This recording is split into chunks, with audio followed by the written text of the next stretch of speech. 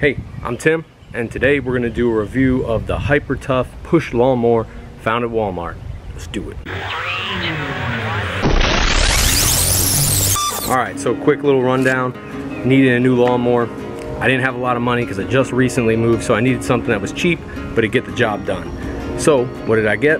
Got the Hyper Tough edition from Walmart of a push mower. Pretty simple, not bad. Let's go, let's check it out. All right, so I've been using this for about the last, about 2-3 months now.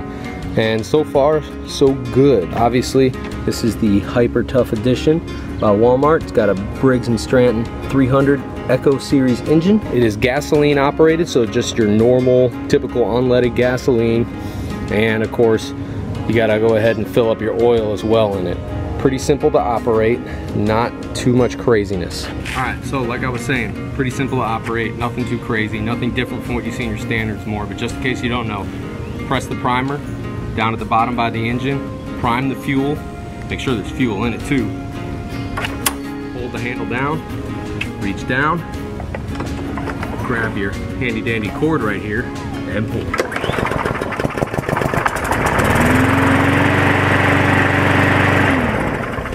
Couple other little features on this is you got 5 adjustables right here, so you can go ahead and bring that lawnmower down to the lowest setting. You got one on each wheel, and you got your nice little backstop right here so nothing comes flying back at you from the rear end. Got you a little plastic guard right here. Overall, not a bad lawnmower. Engine's made in the USA, so you can't complain about that. This is pretty much going to get you done for a nice smaller size yard. This is going to do the trick for you. Enough of me talking about it. Let's go ahead and see how it works.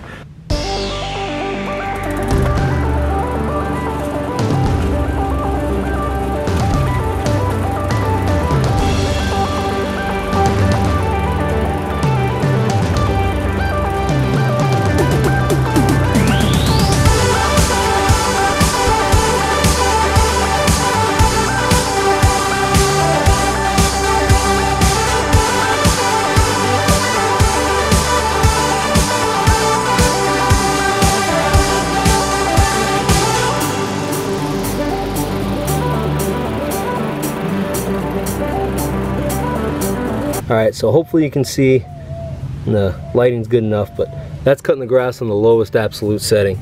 Does a pretty good job all the way through. I'm not very upset with it, and it does a good job of maintaining that lawn. Okay, so let's talk about maintenance real quick. Alright, standard maintenance, pretty much just keeping everything clean for the most part in the outside. Changing your oil when you need to appropriately according to the manufacturer's details, and of course making sure you got all your safety stuff. So make sure that this is here and intact. If it's not, stuff can come flying out at you. You don't want that. And also make sure you got this brush guard right here, so that way it keeps anything from flying back up at you. Beyond that, some typical maintenance that I do to it is I will get down in here and physically clean out all this gunk and all this stuff you see on the blades. There's your blades right there. So overall, pretty easy to take care of. Nothing too crazy, nothing too complicated. And oh hey, plants are starting to come in really nice. Love it. But yeah, like I was saying, nothing too overly complicated, nothing too crazy. Hopefully this was a good insight for y'all. Okay, our specs real quick. Oh glory, looking beautiful. Okay, so all in all, not a bad lawnmower at all for the price. Just remember to keep up with your maintenance, check out those manufacturer details in the manual, you should be straight.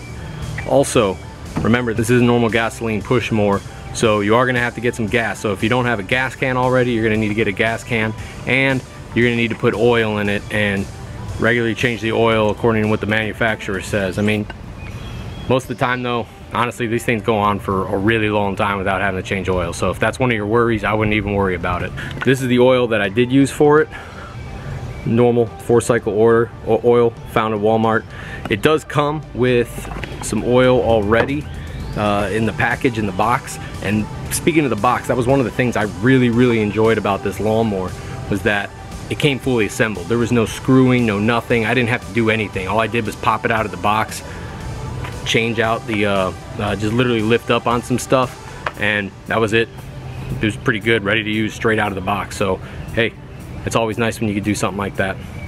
Hopefully this was an informational video for you. Really enjoyed it, and once again I want to thank everybody who watched, liked, and subscribed from the last video I did on that hyper tough weed eater. If you haven't seen it and you were thinking about getting a weed eater, go ahead and check it out. But thank you again very much. Hope you all have a great one. Artillery Fishing out.